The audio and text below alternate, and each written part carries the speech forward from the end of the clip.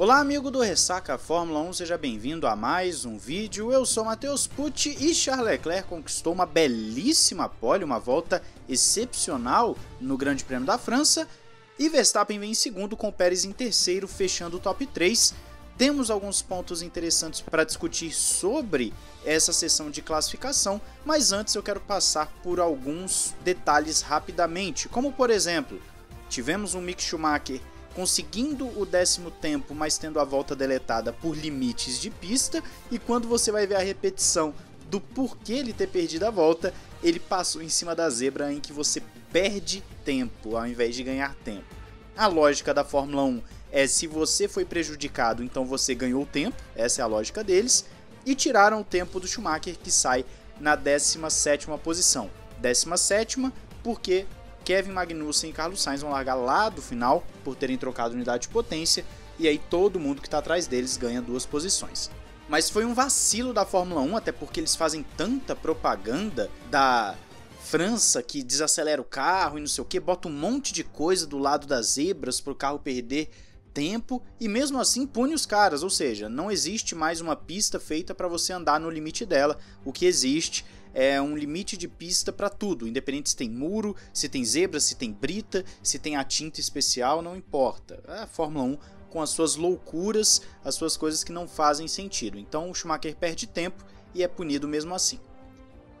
Prosseguindo, tivemos sim alguns resultados um pouco interessantes entre Q1 e Q2, como por exemplo, o Ricciardo ficou de fora mais uma vez, só que o Bottas foi o que mais me surpreendeu. Eu esperava ver o Bottas no Q3, não conseguiu passar. Albon não andou tão bem assim com a sua Williams, esperava um pouquinho mais, para ser bem sincero. Gasly também ficou bem mais para trás do que eu esperava, assim como Stroll, Joe. Eu acredito que todo mundo aí ficou de uma forma que não foi tão boa assim. Esse pessoal que saiu em Q1 e Q2 estão em posições um pouco estranhas, eu diria. Geralmente a gente espera ver o Joe um pouquinho mais para cima, espera ver o Ocon indo para um Q3, esse tipo de coisa. Quando nós chegamos no Q3, temos Fernando Alonso muito bem em sétimo, temos o Russell em sexto, o Norris em quinto, Hamilton em quarto, então essa galera aí se degladiando para ver quem é o melhor do resto, o Tsunoda em oitavo, só que a diferença das principais ali de Ferrari e Red Bull para o restante é muito grande. Você acompanhou ao longo dos treinos que estava ficando na casa de 1 segundo, e na verdade o Hamilton foi o único que conseguiu ficar abaixo desse 1 segundo a quase 9 décimos, é muita coisa. Estamos falando de uma Fórmula 1 diferente quando se trata de Red Bull e Ferrari e depois de Mercedes para trás. São coisas completamente diferentes e a Mercedes parece que andou para trás nesse quali. A Mercedes prometeu muito e entregou pouco. Se a Mercedes estava numa terra de ninguém, parece que agora, pelo menos no quali, ela ficou na terra do meio do pelotão, ela andou para trás. Só que o ritmo de corrida que eles apresentaram nas simulações até que foi bom, então a gente pode esperar uma Mercedes melhor na corrida, mas ainda assim chama atenção o desempenho ruim no quali. Quando eu digo ruim, não é na posição, porque a posição eles estão ali mais ou menos onde eles ficam mesmo. A questão do desempenho puro é o que chamou a atenção.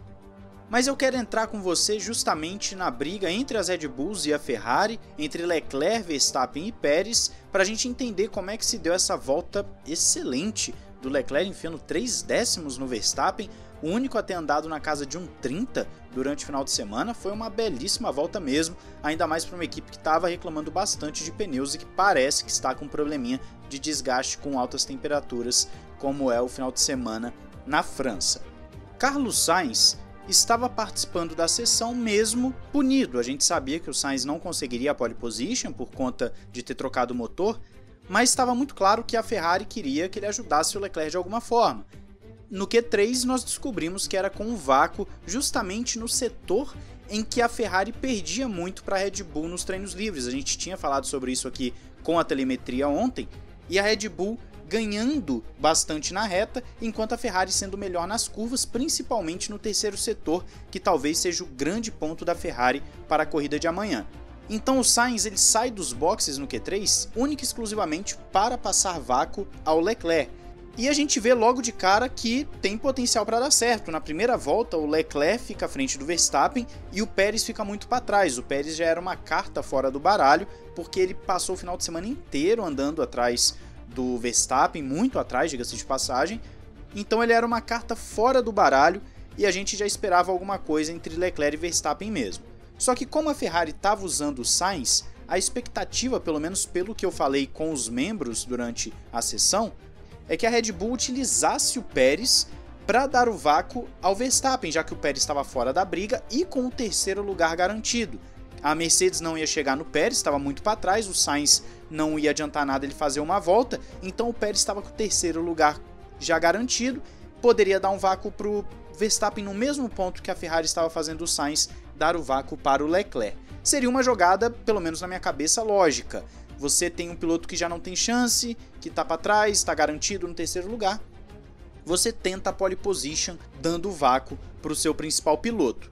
Não foi o que aconteceu. Nós vimos que na segunda tentativa o Carlos Sainz dá o vácuo para o Leclerc, mas o Verstappen não recebe o vácuo do Pérez. Eu até olhei a onboard depois do treino para ver se o Pérez tinha dado algum tipo de vácuo para o Verstappen. Não deu. O Verstappen fez a volta dele sozinho, apesar de que também ele já tinha começado mal a volta. O primeiro setor dele foi ruim, o segundo foi um pouquinho melhor, mas ainda assim nada demais.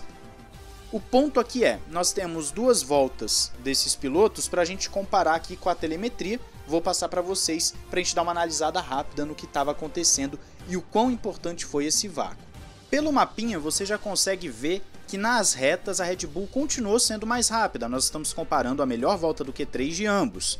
A Red Bull continuou sendo mais rápida mesmo sem o vácuo, então dá para ver sim uma diferença de velocidade, e a velocidade máxima, de acordo com a telemetria, foi de 338 para o Verstappen contra 331 do Leclerc, então tem uma diferença grande em velocidade máxima mesmo com vácuo, só para você ver a diferença brutal que foi entre ambos.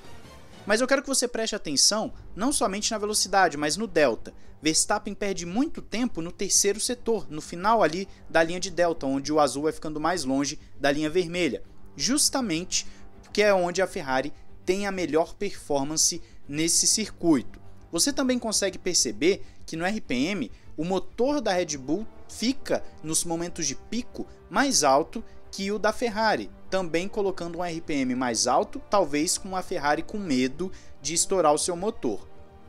E um outro ponto importante é que na aceleração você também vê que na primeira parte da volta, até o meio mais ou menos, o Verstappen tem um controle de aceleração muito parecido com o do Leclerc e até melhor em alguns momentos. O Verstappen às vezes consegue dar mais pé em determinados trechos, só que quando vai chegando no final da volta, Leclerc começa a ter uma aceleração mais contínua e antecipada, o que indica um melhor controle do carro nesse ponto, e também tem uma frenagem mais brusca do Verstappen e por mais tempo no final da volta. O terceiro setor da Ferrari é melhor que o da Red Bull, mas nós vemos que a Red Bull ganha muito nas retas, o que pode ser um trunfo amanhã, já que são dois carros contra uma Ferrari, tem a vantagem estratégica e aparentemente a Ferrari está com desgaste de pneu elevado. A gente não sabe como vai ser amanhã, mas esse seria o cenário inicial.